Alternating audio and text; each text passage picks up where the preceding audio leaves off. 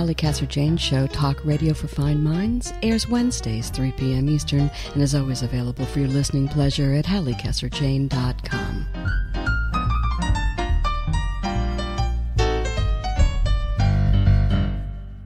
And thank you so much for joining me.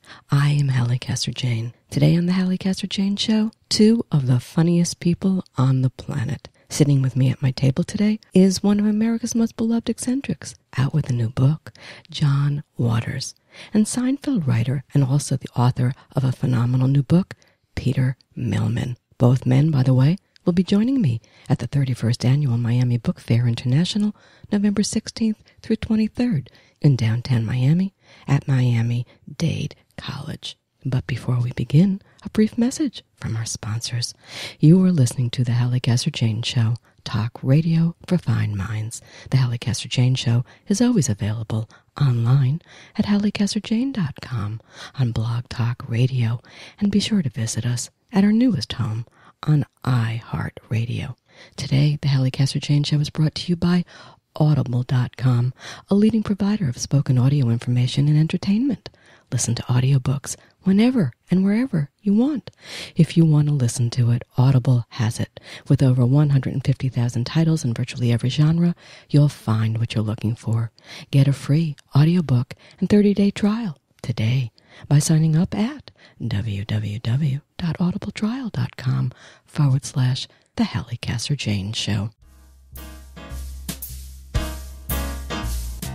Hi, this is Halli Casser-Jayne, host of the Halli Casser-Jayne Show, talk radio for fine minds. Join me November 16th through 23rd at the nation's largest book fair, the 31st Miami Book Fair International in warm and sunny Miami at Miami-Dade College. Mingle with 400-plus authors from around the world, including Patricia Cornwell, Dave Barry, John Dean, Philip Margolin, Anne Rice, Elizabeth Nunez, and Joanna Rakoff. Listen to the authors read their own words, answer your questions, and autograph your books. For more information, visit MiamiBookFair.com and follow us on Facebook and Twitter. See you there.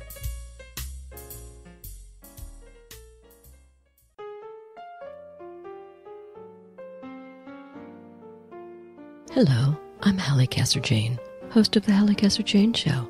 Join me Wednesdays at 3 p.m. Eastern when I talk with the great artists, writers, musicians, politicians, and celebrities of our day. The Halli Casser-Jayne Show is talk radio for fine minds. Tune in live or listen to the podcast at HalliCasser-Jayne.com.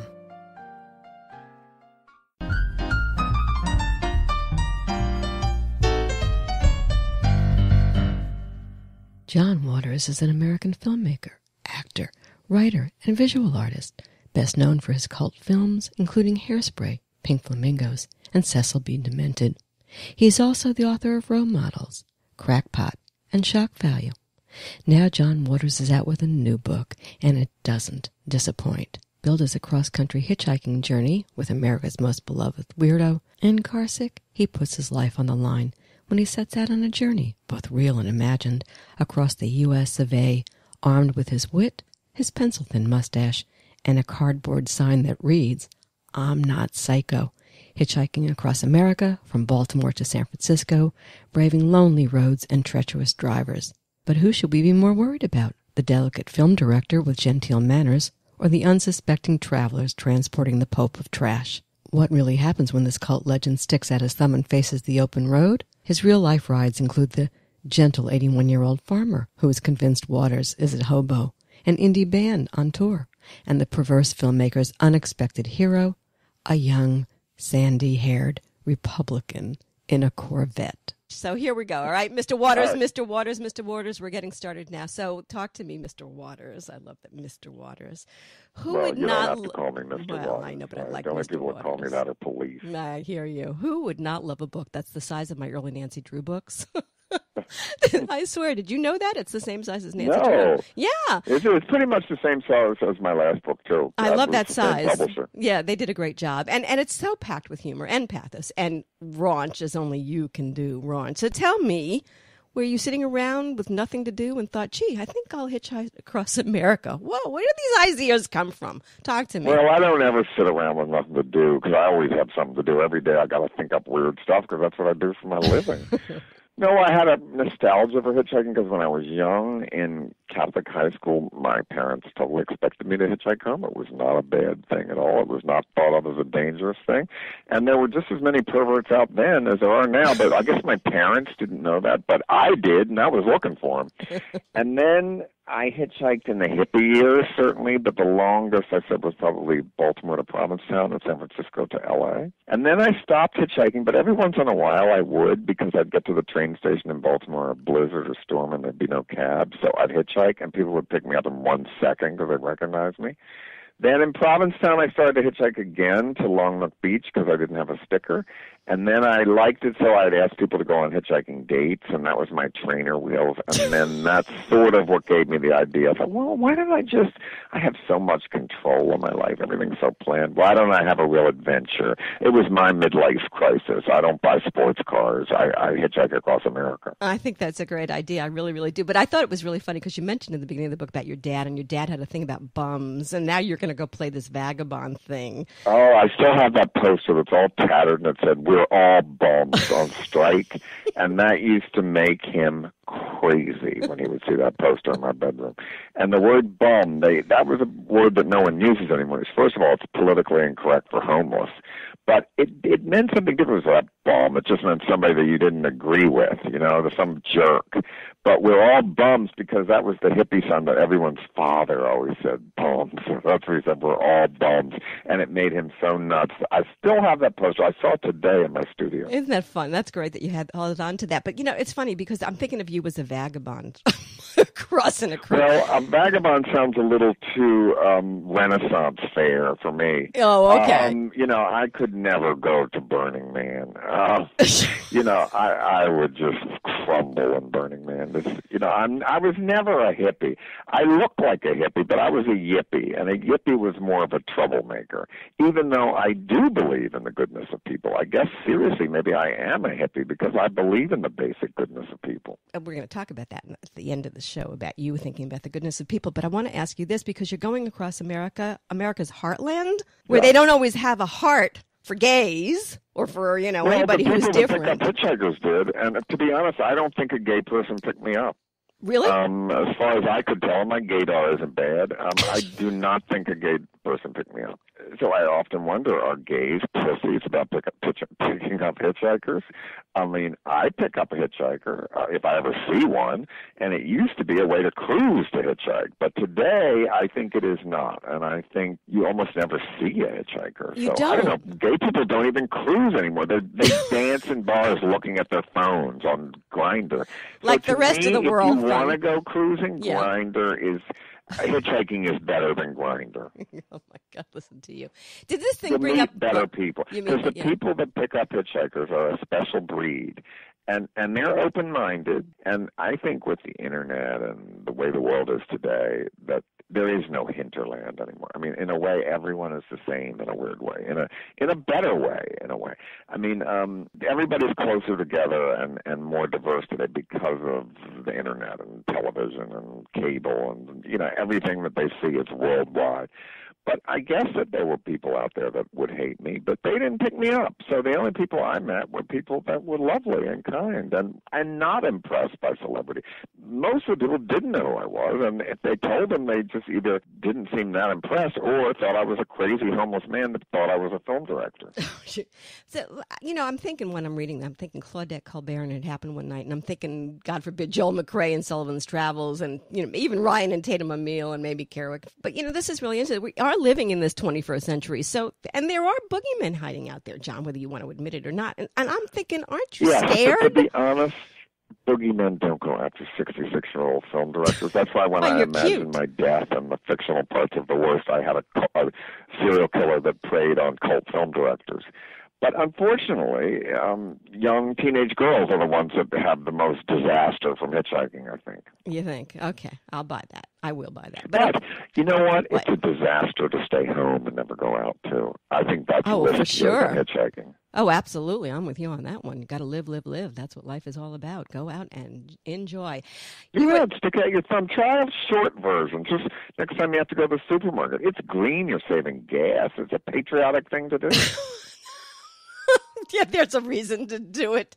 I live in Florida, honey. It is a nightmare down here. Florida right now is like L.A. was in the 60s. You know, it is insanity over here. You don't want to be caught. You don't want to be hitchhiking. I just was in Florida. I was just in Tampa last weekend. Tampa's a little packed, yeah. So listen to me. You are the most creative person in the world. And you know what else you are? This is my observation. You are the most honest man on the face of the earth. And I love that. And I love I do, because somebody needs to be in this politically correct, you know. Blah, I am blah, blah. politically correct. Yeah, but I'm saying, but you're also honest. You were also honest. That's why your films are so wonderful. Yeah, and I make fun of the rules of gay political correctness and straight political correctness. But at the same time, mostly I'm fascinated by radical feminists and people that are overly politically correct. I think it's interesting, and I talk about that in my show a lot. And in my books too. That you know, I'm fascinated with struggles within the gay minorities against each other, and I think it's all fascinating. Well, it is. It is. We are living in fascinating times. Things are very, multifaceted these days. It's not just one aspect. Well, it's not cut and dry. Right. Let's put it that way. Yeah, that's a good way to put it. So listen, getting back to the fact that you're so damn creative and honest, and this just terrific, terrific book. I love this. Well, thank you. I really did love this.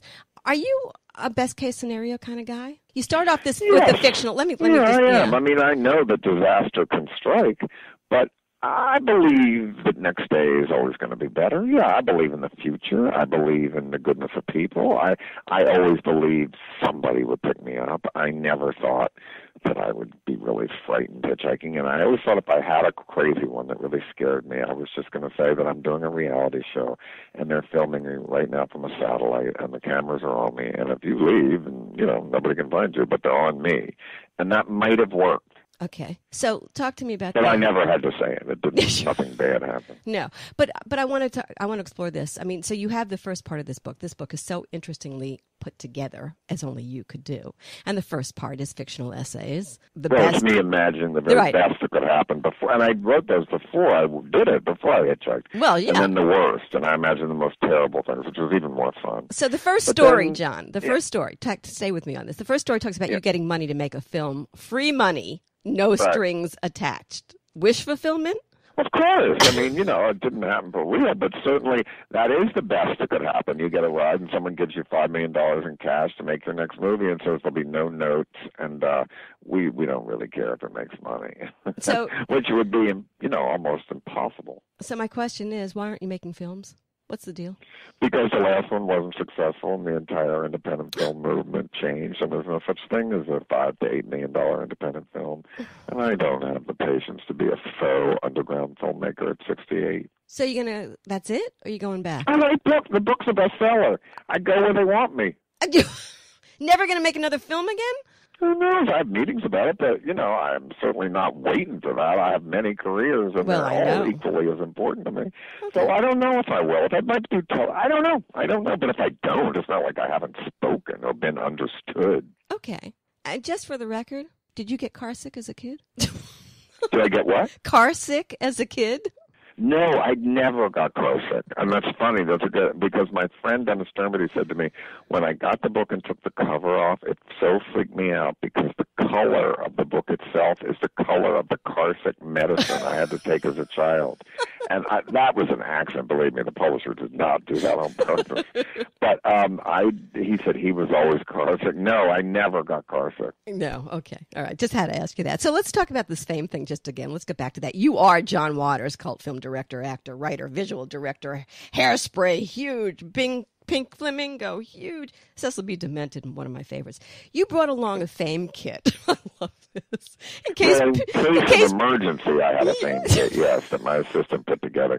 So if, you know, they're going to haul me to jail, I can flash my Academy of Arts and Science membership and say, hey, I vote for the Oscars. Oh, God.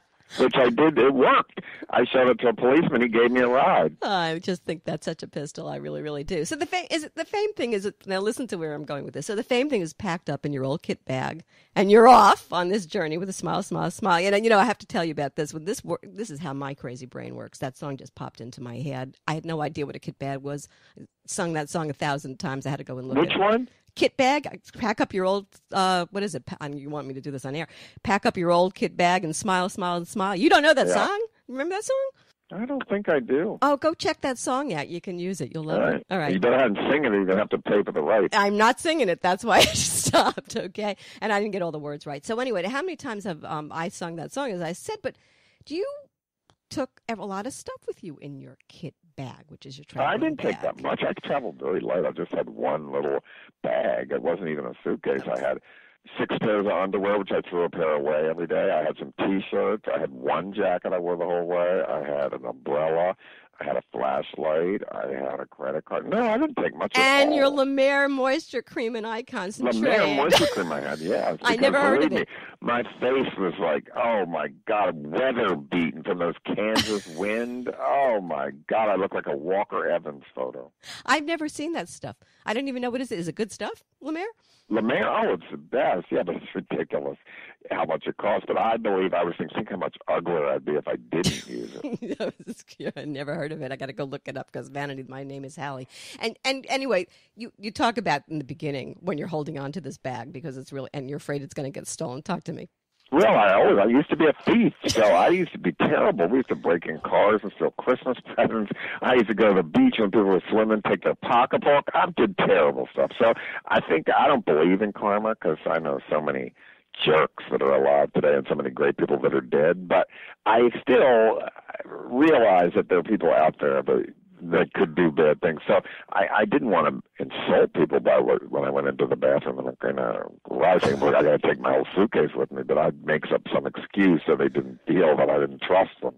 So you were a thief? What? Yes, of course. Everyone in the 60s was if you're ripping off the man. Ridiculous. But nowadays, when I'm in my friend's store in Provincetown, I'm the store detective, and if we catch you, we, take you in the back and make you put on clothes that are 2 sizes too small, and we have a picture website called YesYouAreFat.com. Gotcha. Oh, my God, you're such a character. Part 2 of CARSICK. The worst that could happen begins with a picture with the words midlife crisis, which you already admitted that this is part of your mental. So is this the neurotic John Waters taking over the thought process when you get into this worst case scenario? Well, the worst case scenario you think of is you get murdered, you get diarrhea. I mean, it is the worst. The worst is elimination while you're hitchhiking. You have to be careful when you're not at the wheel. So I didn't eat a lot because I didn't want to have to deal with that. But yes, the worst case thing, you get picked up by boars, you get entrapped and arrested for a sex crime you didn't do. Also, the worst is the most fun to write because you think, what is the worst thing that can happen to anybody? So I think I went pretty far with it. And is that how your head works? You go in, that's how far you go into, oh my God. Well, if I say it's the worst, I'm going to have fun with it. Yeah, it's just like a challenge. Fun? I don't know. And by the way, your worst nightmare meeting Anita Bryant in heaven? Or Yeah, no, but I'm going to hell and she's in heaven, right? Although Anita Bryant was the best thing that ever happened to the gay movement. We need another one like her to make everybody stronger and fight. Is she still alive? Was she still around? No, she's and gone. Her career was totally... Oh, she was destroyed. So. She was destroyed, absolutely destroyed. Yeah. I never got her in the first place. I didn't get her as Miss America either. She never was my... Well, Miss America, I know someone who I met who I really liked, and her mother was a Miss America. And my friend said, I got her autograph. And she wrote, this is my favorite autograph ever. She wrote, lest you forget, and then her name. That is so amazing to me that it's too long to write in a book signing. But imagine if someone wrote that in your book. You think, wow, what does that mean? No, but I went to summer camp with Bess Meyerson's daughter. And that really? was, yeah, when she would I used to watch Bess Meyerson totally on the big payoff where you want a mink coat every week. Right. She was beautiful. Yeah. She didn't have a happy ending.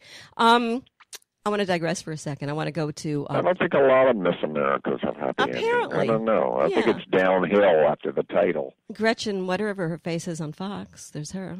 Maybe, maybe she's happy. Yeah, maybe she's happy. I don't know. She's got a career. It has nothing to do with Miss America. But I like the Miss America Foundation. I'm one of the few who says, God bless them. They're sending a lot of girls to school. I don't hate them, either. No, I know. I'm a radical feminist, but let them do it. So listen to me. You're a pretty serious guy, even though you're a very funny guy. obviously. Well, You think about it. I don't know quite what you mean by that, but I'm serious about my career, but Do you sleep or do you think? Are you a thinker? Oh, I can sleep so great. I cannot sleep anywhere, thank God, because I'm on the road all the time. Oh, okay. All right. I can sleep. I don't sleep on planes very well, but not because I'm scared. I'm scared of not flying. But I can sleep in, hotels. First of all, the hotels they put me in are nice. It's not like I'm in a flea bag. So who couldn't sleep in a suite in a hotel? There are a lot of people who don't sleep, buddy, I got to tell you. So listen to me. Well, I'll just try some melatonin. That usually works. Okay. Well, if you're a jazz musician, heroin. Oh, yeah, well, there you go. We got heroin, and there's a story. You tried heroin, No, didn't you? I tried it, but I hated it. But I'm not a jazz musician. If you're a jazz musician, then you it have works? to take it, don't you? Isn't it jazz? Is it the sound of heroin? It's part of the story, right? It's part of that jazz story. story. Yeah, it's the sound of heroin. My mother was when she was very ill, and they gave her morphine. I said, finally, you can understand Coltrane. Right? Yeah, but she didn't think it was funny. But I tried to put earphones on her for Coltrane so she could finally understand it when she was on morphine. Are you more like your mom or your dad? Well, I think I got my dad's work ethic, and my mom and dad had a sense of humor. I think I'm probably more like my mother politically. She just passed away, didn't she? Didn't I read that? Yeah, that must have been hard for you. Well, it was harder when she was living at the end because she had a very great life, and then at the end, last couple of years, she was it was pretty old age is not a pretty thing. So, she had a great life, so it wasn't tragic. She died at 90. She had a great marriage to my dad that lasted their whole life. So, and look what she produced in you. Pretty cool. Well, and she produced me. That's because I was born. I think I'm crazy because I was born 6 weeks early and I was overly baptized. Is that it? Okay. That's what happened. I'm glad that you explained it all to me. Now I understand, kind of, sort of, like maybe not. Listen to me. This is another thing that I find fascinating. When I finished reading the book, there's the fiction, there's the nonfiction. And at the end, when I'm putting all this together in my head, I couldn't tell the difference. Like, it became meaningless. My assistant said, I can't tell the good and the bad. They all look bad to me. No, that's not true. The real people were it was so unextreme in a way. I mean, they were all nice and everything, and they helped me, but it was every single type of me. And I got picked up by a minister's wife. I got picked up by a woman with her child. I got picked up by a truck driver. I got picked up by a coal miner. So a Republican.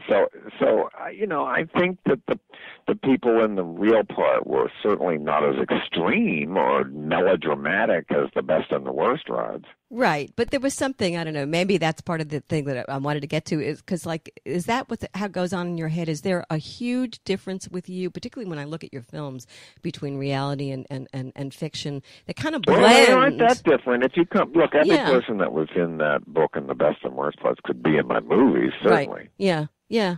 Hey, John, do you get you? Sure, yeah. And only time recently, I live in Provincetown in the summer, and I was downtown on my bike, and usually there's one little park bench I know that where no one is, and I go over there and check my BlackBerry and make my calls if I'm in the middle of the day and I'm out. And I sat down and said, this guy will never know who I am, somebody that really looked like he never saw me.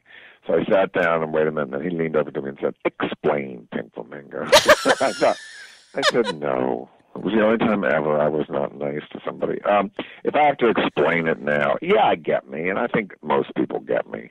I'm not a misunderstood, tragic artist. My God, not at all. People got my humor pretty much from the beginning. It took 10 years to get good reviews, but people understood it right away. So here's what I want to say, okay? Indulge me. That I think that you understand better than just about anybody else. That's a compliment. I think I could be a good defense lawyer and a good shrink. Yeah, you could. But here's what you do that I've always admired and I was fascinated by when I first saw your first film, and I was a kid. But boy, what an influence. That you can project us as we truly are versus what we think we ought to be. That is such a talent. Well, what everybody thinks they want to be changes as you get, if you're a healthy neurotic and learn to live with what you are. And that's all I'm ever writing for is healthy neurotics. And I think readers are healthy neurotics. All right. I guess where I'm going with that is that I think that you just portray for us something that that we can look at in ourselves and even laugh at ourselves in a dark movie theater that we may not be willing to admit or understand or attach ourselves to. And that's your genius, is that you allow us. Thank you. No, I wanted to say that. I wanted to say that Well, to you for a long time. Thank you, and I hope that's true, because what I'm trying to do is make you be surprised so you're less apt to judge people for behavior that some can never understand. Right, right. And it is. I mean, it's surprising for sure, but it's also gives you permission that a lot of us who were raised, maybe not in Catholic families, but in strict families, didn't always have. Well, there's all kinds of families. Right, Even some people need to rebel that were raised in the most liberal families of all. That can be push you the other way. Right. All right, let's go back to CARSICK for a minute, and I want to go back to the real journey. And it begins. Right. The true story of John Waters hitching across America. No imagination. And yet, what you write turns out to be brilliantly imaginative in its reality.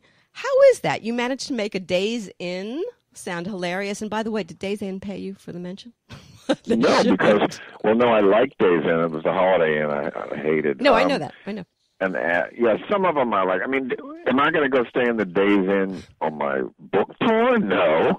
But, when you're hitchhiking across the country, there isn't a lot of choices on where the places are on Route 70. So I tried them all, and the Days Inn to me, had the best lighting. That's the problem in all the places. It's impossible to read a book in a hotel room.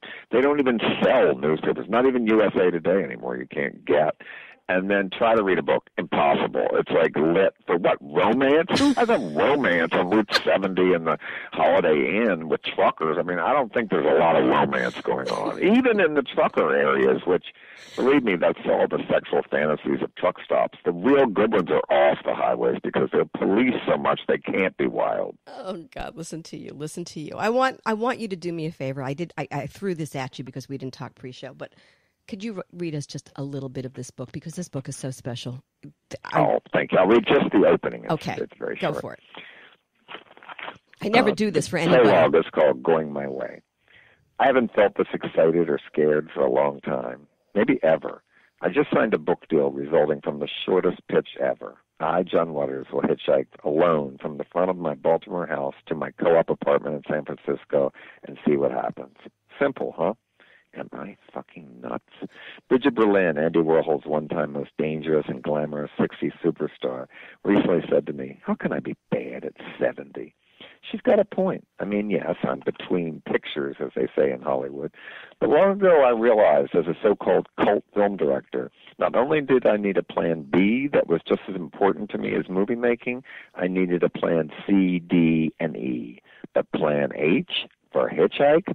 I'm 66 years old, for Christ's sake. This book is so... That gives you a small introduction. I love this story. You wrote your own death.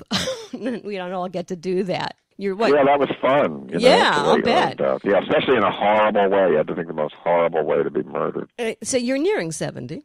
Not there yet, but and you've lost a lot of friends, and we just said you lost your parents recently. Yeah. But writing that death... it was funny, because I knew that what's the worst that's going to happen to you? You're killed. That's the worst hitchhiking thing you always hear. You can be murdered. So I tried to think of a way that I could be murdered that was horrible and funny. And I hope I did. I don't want to give it away. No, we won't give it away. Absolutely not. But do you and by the way, just as a non sequitur, but it is, because if I bring you flowers when you do go, if you go before me, if I send them to you, black tulips? Black tulips, and I've already bought a grave at the same place where Divine is, Mink Bottom, and we're all going to be buried there, and we call it Disgrace Land, so come visit. I love it. All right, bottom line, buddy. What did John Waters learn about himself from this adventure? That I had balls, that I had street cred, that I could hitchhike across America by myself, and I always said I was going to do it, but once I was in day 3 and I'd wake up in that Holiday Inn and hear that dull roar of traffic outside the window, think, am I actually doing this? So I pat myself on the back for having an adventure at my age. Yeah, you're right. You're still young. And what did you learn about That America? would have been an adventure if I was 20. That's more of an adventure in a way. What did you learn about America? Just what I always knew, that the people are basically good and wish you well and are way more open-minded than what they might do in a voting booth and what they might say in public. And if it affects them personally, they'll change their view. And John, this is the last one. This is a film, whether you like it or not. And whether you make it or not, but if somebody makes it, Who should play John Waters? Well, if it was today, Steve Buscemi certainly should play him, because flight attendants always ask me if I'm him, and he and I joke about it all the time. If it was somebody younger in the early part of my life, I would say Matthew Gray Gubler, who has played me before and has came on stage dressed as me and looks pretty good. He's more handsome, but he would be good as the young John Waters. As the young John Waters. Well, the young John Waters. The middle-aged John Waters, and I'm going to call you middle-aged because I'm pretty sure. Oh, I'm not going to live to be 140. No, but so you'll. Well, who knows with all the monkey glands I've been shooting up lately. No, I'm just kidding. God, listen to you. John Waters, this is a fantastic book. Nice well, talking to you. Thank you very much. Really. Thanks, buddy. I've been speaking with John Waters, American filmmaker, actor, visual artist, and author of CARSICK, a book laced with subversive humor and warm intelligence, an unforgettable vacation with a wickedly funny companion, and a celebration of America's weird, astonishing, and generous people by cult hero John Waters. For more information about Mr. John Waters, surf the net.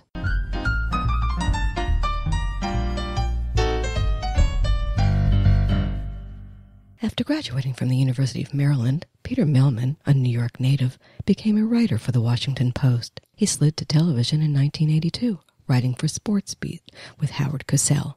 From 1985 to 1990, he returned, as he says, to forming full sentences as a writer for numerous national publications, including the New York Times Magazine, GQ, Esquire, and, as he says, also writing for a multitude of women's magazines due to his advanced understanding of that gender. 1 year after moving to L.A., he wrote The Apartment, the first freelance episode produced by Seinfeld. Over the run of the show, Mehlman rose to executive producer and coined such Seinfeld-isms as yada yada, sponge-worthy, shrinkage, and double-dipping. In 1997, Mehlman joined DreamWorks and created It's Like You Know, a scathing TV look at L.A. In recent years, he's written screenplays and humor pieces for magazines and newspapers, several of which were published in his book, a collection called Mandela Was Late. And now he is out with a new book, a novel, It Won't Always Be This Great,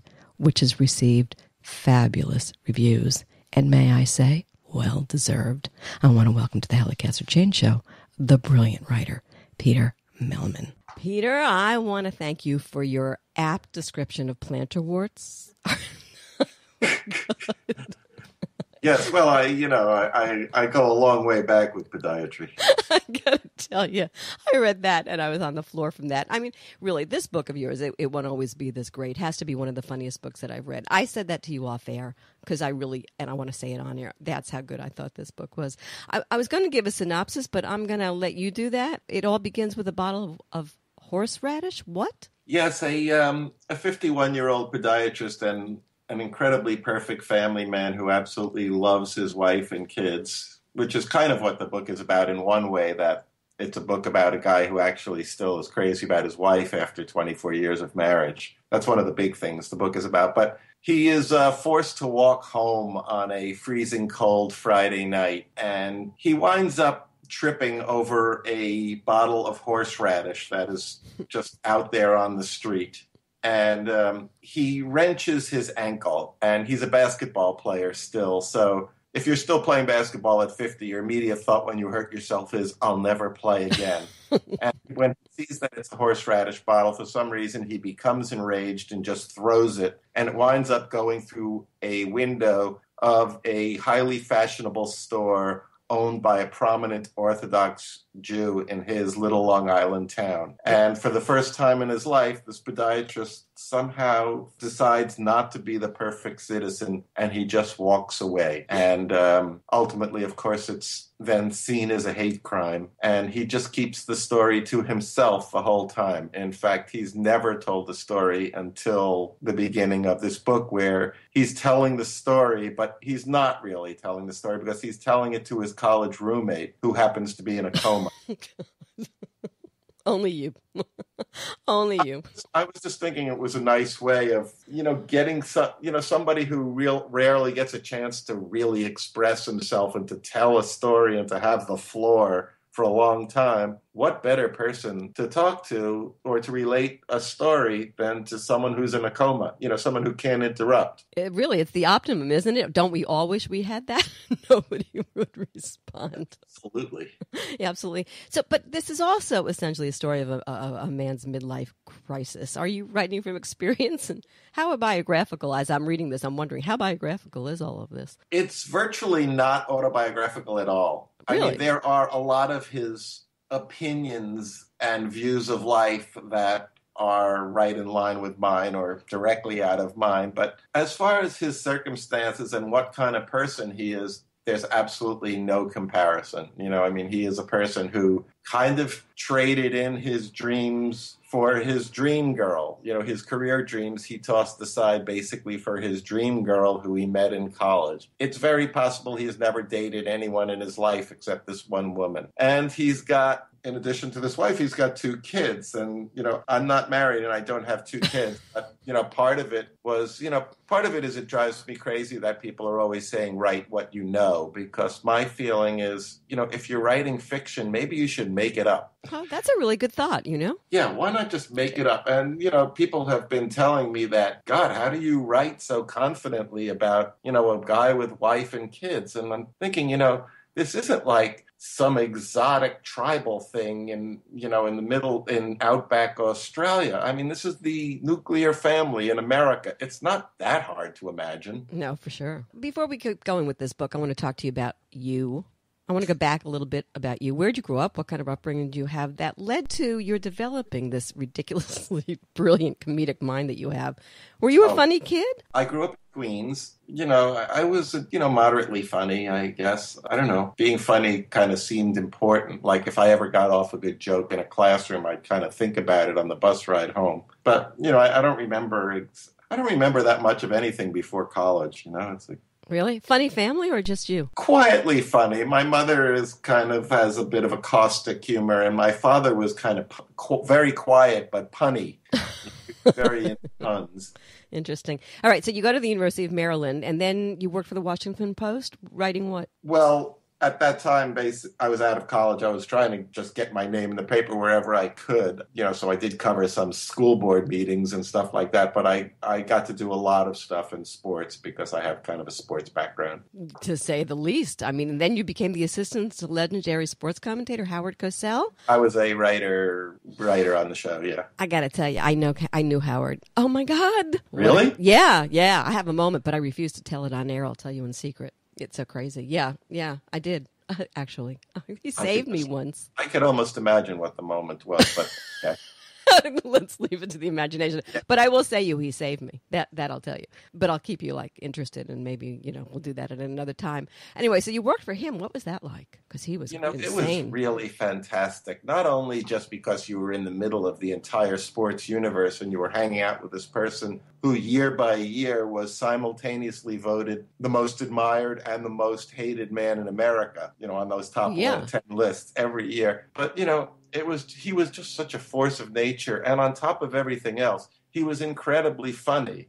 People are always, asking me how much, my experience on Seinfeld added, contributed to writing this book. And I always say, it contributed, but, so did working for Howard Cossell. And Howard Cossell contributed to my work at Seinfeld. And, the Washington Post contributed to that. So, you like to think that all the steps in your career kind of contribute to what you're doing now. Right, for sure. And you know that they do. You left New York, you go to the wilds of LA, and 1 year later, you're writing for the most popular TV show ever, Seinfeld, which, by the way, I have to tell you, sounds to me like the Seinfeld script. Yeah. Right? I'll tell you, it sounds like a Seinfeld script, except it's not quite believable enough. Right. What's the story with that? How did that happen? That's beautiful. I had met Larry David in New York once or twice, and I knew that he was a comedian, and I knew that he wrote some screenplays. And, we spent a little time together, and, we got along well. I didn't give it much thought. And then I bumped into him when I moved, about a year into my Los Angeles life. And he says, I'm doing this little TV show with Jerry Seinfeld. Seinfeld. We've done 3 episodes. Maybe you could write a script for us. And I had never really written in dialogue before, unless you count making up quotes in your articles. But no, I'm just kidding. Yeah. I was kidding. Yeah, right. And so he asked me for a writing sample. And like I said, I had no script. So I gave him an essay that I had written in the New York Times Magazine. And it was kind of a funny piece, but it was also a little bit poignant, which is strange because, Seinfeld was thoroughly allergic to any poignancy. But he passed it on to Jerry, and somehow Jerry just took a shine to the piece, and I got an opportunity to write a script, and I got really lucky. Yeah, to say the least, you got really lucky. Absolutely. It's all luck. I mean, luck is the biggest factor in anything. And talent. I mean, that helps, but, you really do have to. Right. You have to be in the right place at the right time, and you surely as hell were in the right place at the right time. There's no question about that. I mean, wow, what that led to. Before we go further with that, I just have to ask you this about comedy writing, because you made your real bucks and your real career move writing television scripts. Now you're writing a novel. Different muscles? What? Different muscles in that, I'm writing full sentences all the time now. And, not yada, yada, yada. Yeah. And not, get out. No, you get out. It really happened. I mean, you could go 3 pages of a Seinfeld script and not, have one noun and verb that agree with each other. And also, I didn't have anyone standing over me waiting for my work at the end of a day or at the end of a week. That was kind of new. And, you were creating an entire world, which, the world of Seinfeld existed in some form from day one for me. Right. It certainly evolved a lot over the years, but it existed. And so, yeah, it was a huge change, but there was something really liberating about it. And I'm not the most disciplined writer in the world, but I have to tell you, when I was in the middle of this, I couldn't wait to get back to it. I'd be in the middle of lunch with friends and think of something and go, I can't wait to get back and get that in there. That's interesting, because you really love this story and you love these characters, clearly, and that shows in the book. There's no doubt about that. I want to talk to you about your brand of comedy. Is it definable, or is comedy something that's inherently instinctive? And were it to be defined, would it lose its magic? Yes, I think it would lose its magic if it were defined. I can't really define it. And, the people who I enjoy in comedy are so widely divergent. I love Sarah Silverman, and I love, the Zucker and Abrams, the guys who did Airplane. And, and I love, the movie Arthur, and I love Woody Allen and Philip Roth and John Updike, all of whom I think are incredibly funny. And if you put them all together, that's you. Those are certainly people who have influenced me. And as I have come to know your work over the years, yeah, they're all in there. It's interesting. It's totally interesting. Are your dreams funny? God, it is so weird that you're saying that, because last night I had the most bizarre dream. I have done, in the last 3 months, I've done stand-up comedy twice just to try it. I got talked into it, and I always had it in the back of my mind that it would be fun to try, but I was almost resigned to the fact that I never would. And then somebody talked me into it. I met a 23-year-old girl who's a comedian, and we were just talking one day, and she convinced me thoroughly because, a 23-year-old girl could pretty much talk me into anything. So, oh, God. So I did stand up 2 times, and I really enjoyed it, and I kind of want to do it again, but, with this book tour and everything like that, I haven't really had the chance. But last night I had this dream where I was waiting in the wings to finally do stand up again, and then a friend of mine comes in and says, now you know that all your jokes have to be about the environment. This is all about the environment. I was like, what are you talking about? I'm at a college. Why does it have about the environment? It was bizarre. Oh, baby. I had a bizarre dream last night, too. Is it a full moon? And I don't even dream. Really? Yeah. I'm sure I dream, but I don't remember dreams. But last night I had a doozy. I was like, oh my God, what is this? This is crazy. Crazy. Did you wake up out of it? I did. And with Big Bear and Big Fluffy thing, I don't know. Yeah. I could do a couple of numbers on that.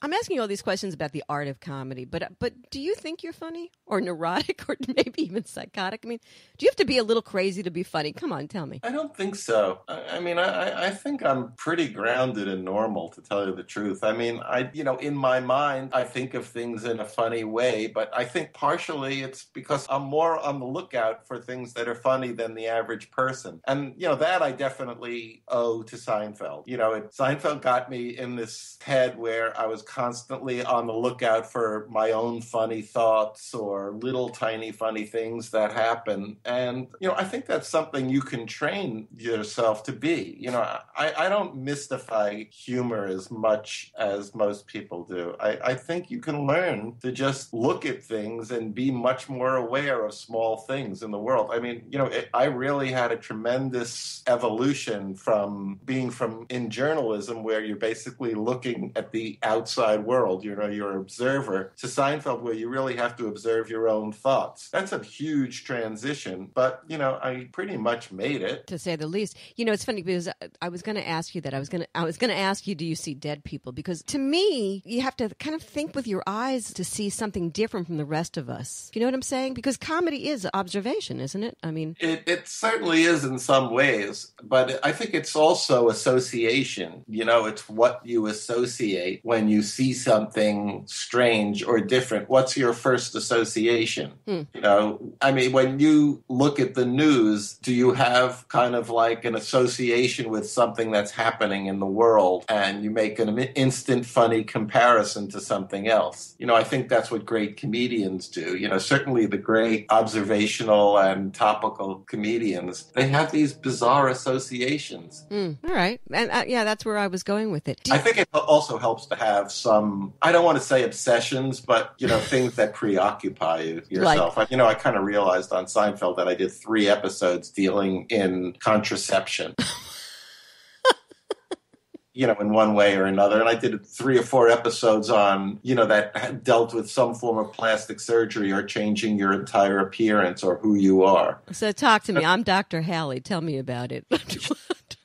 Yeah, I mean, I think I really love the whole thing about, changing your appearance. I guess the whole idea of being able to reinvent yourself in America in so many ways is really fascinating to me. Well, that is for sure true. Absolutely. I want to tie this back to just a minute ago because I really wanted to ask you this question. Do you get why people always laugh at what you say, or do you not understand when people laugh at what you have to say? That's a really interesting question, because I realized recently that sometimes people laugh at what I say, not so much because it's funny, just because it's something that they would have never thought of.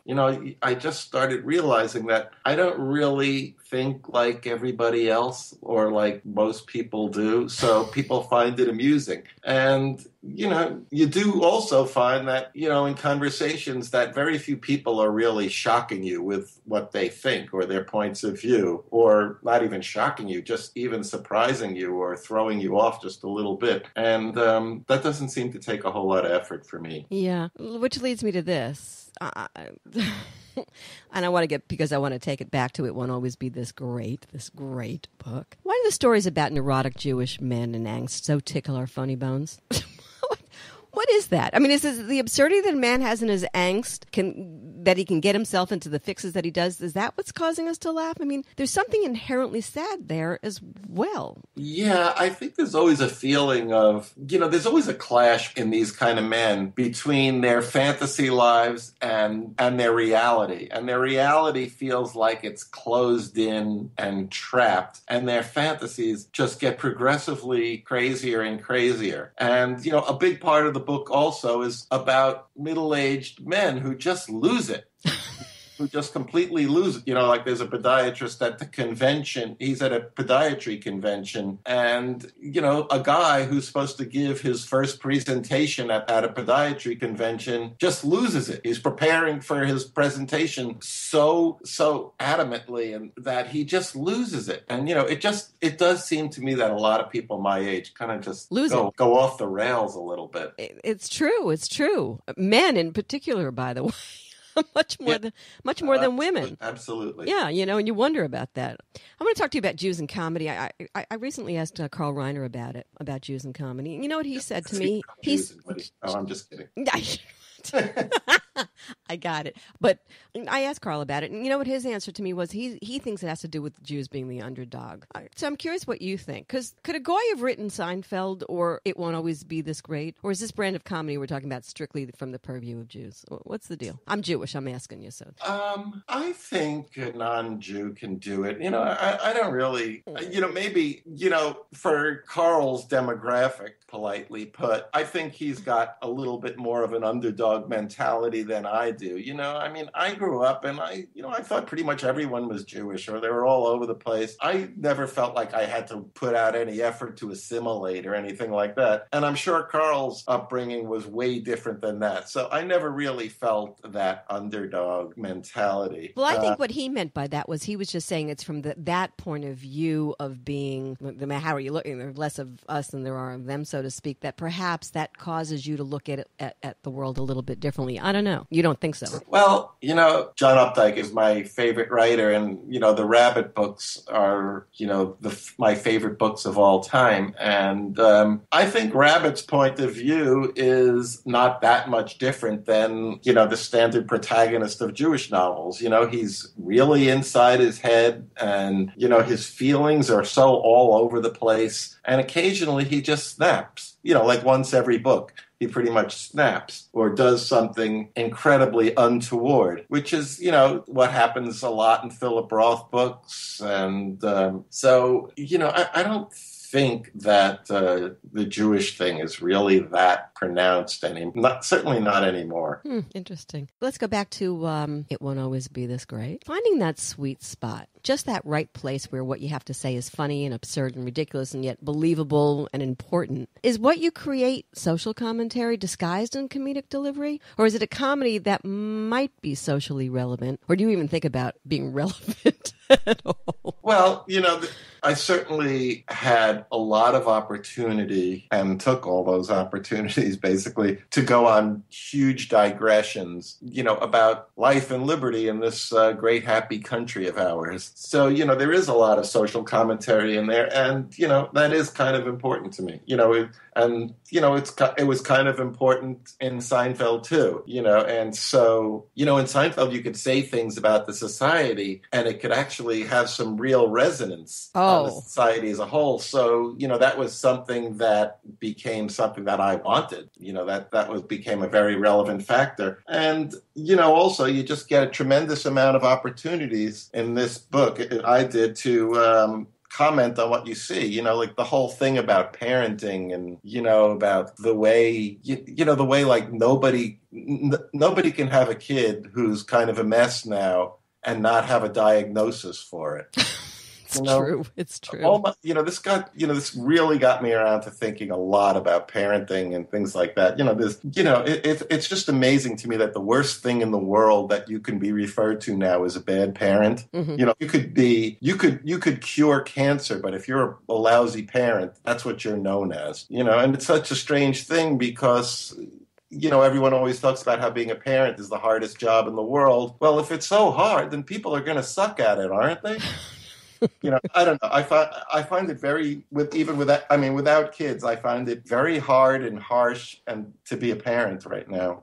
For sure. So a lot of that out in the book, a lot of my thoughts out about that. Yeah. Oh, I'm not saying that it wasn't social. I just wanted to hear what you had to say and how important that was to you, because I think that is the genius of both Seinfeld and particularly of this book, is the fact that you are so able to put those thoughts out there in such a funny way. I want to read you a bit from your book, It Won't Always Be This Great, and forgive me for reading it because I'm sure you wrote it with different intonations, but this just made me crazy. Audra was a plain-looking 14-year-old, longish face with flat, pale skin and kind of short teeth that made you want to reach in with a pair of pliers and pull them down further from her gums.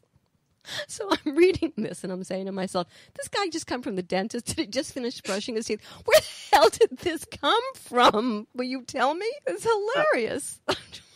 I don't know, I don't know where that came from. I did want this to be a character who at 14 looks like that, and somehow later when he sees her at 19, she has grown into herself. She's all of a sudden, now she's become an extremely attractive woman. So, so I gave her a few physical faults. things that could be improved upon. And, she grew into herself. It killed me. This book, I would love to do a whole lot more of those because I got up 2 pages of quotes from that I've written down. I mean, because it just killed me. So if you hadn't been a comedy writer, what, sports writer? You wanted to be Howard Cossell and your what were you going to do? I don't know. I never really had any plans, Oh, really? So you just kind of fell into life, huh? Yeah, I mean, when I was in college, I was writing a lot for the school newspaper, and I thought, how great would it be to be at the Washington Post? So, I wangled my way in. But that was about, the only goal I had. And then, you just kind of hope the next thing comes along. Okay, so before we go, will you play a game with me? Sure. All right, I'm going to throw out some names of comedians, and I want you to give me what comes to mind when I say Jerry Seinfeld. My boss, extremely, for me, funnier in person than in his stand-up. A little bit more of an edge, and never at a loss for an analogy. It's funny. I keep talking about this one day where I came into work when I had just bought my house, and I remember walking into Larry and Jerry's office and said, "God, how can I get married now? I love this house. I can't share it." And Larry David goes, "Well, that's why the key to a good marriage is having a huge house." And Jerry says, "Nah, they find you."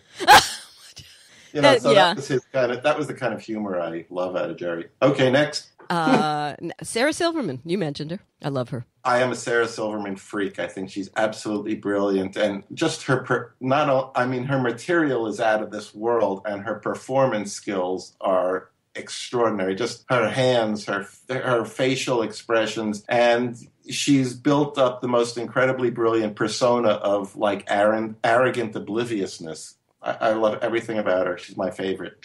She's brilliant. She really is. Larry David. Larry is, it's funny. I think, if Larry never got a dime for what he did, he'd be doing the exact same thing.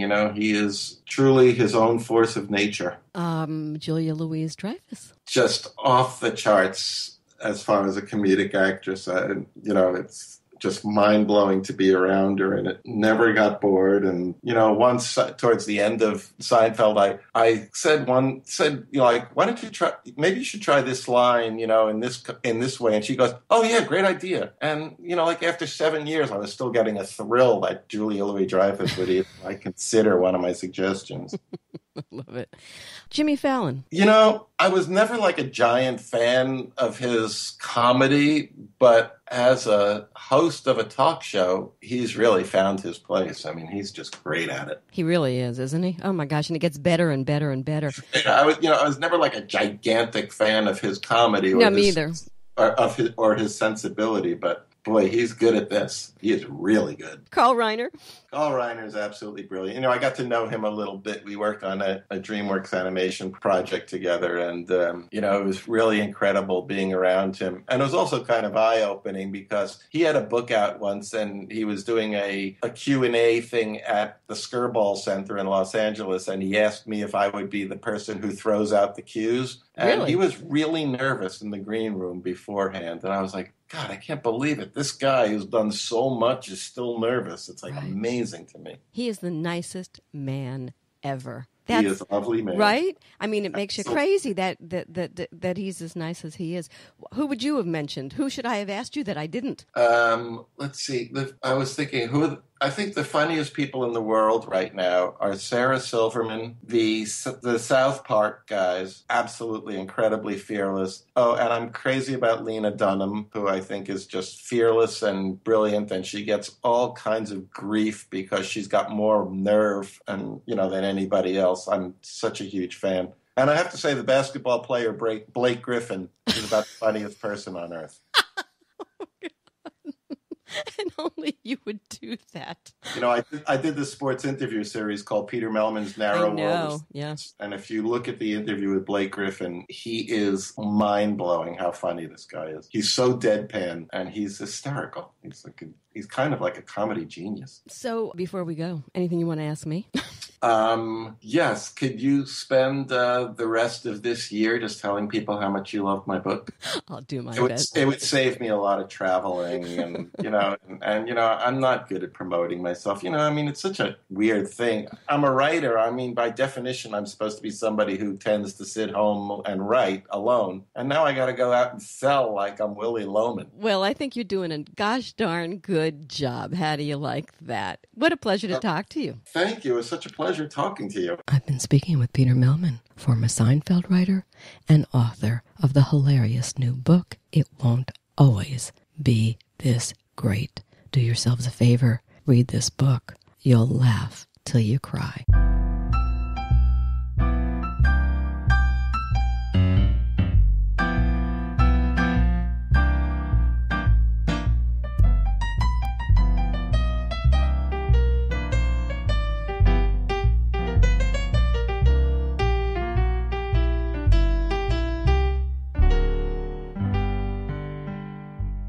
Before I go, I want to remind everyone that podcasts of current and past shows are always available to listen to free on iTunes under The Halli Casser-Jayne Show. The Halli Casser-Jayne Show is also available for download via Spreaker.com, Stitcher.com, BlogTalkRadio.com, and a host of other venues. Google The Halli Casser-Jayne Show, and you will find us. Of course, podcasts of our shows, both past and present, are always posted for your listening pleasure at HalliCasser-Jayne.com, which I hope you'll visit often for the latest information on our upcoming segments.